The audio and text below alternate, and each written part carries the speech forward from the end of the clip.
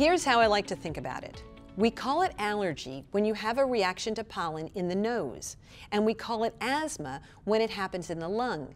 It's the same process, just the location is different. So here is the process.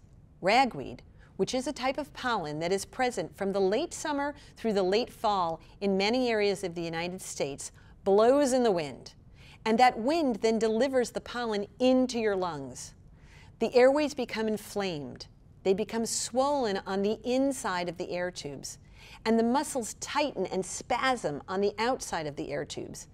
The air tubes fill with mucus, and you can guess it makes it really difficult to get air into or out of your lungs. Well, all this leads to increased coughing, wheezing, and shortness of breath. These are classic signs of an asthma attack.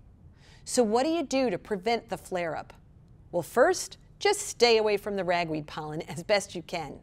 So keep the air conditioning running, showering after you've been outside. Allergic asthmatics should actually have a maintenance or daily inhaler that they use to keep their symptoms under control.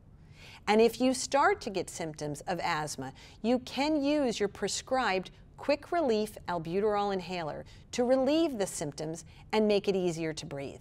But if the symptoms are severe and you're thinking you're experiencing an asthma attack, it's best to call 911 and seek emergency care.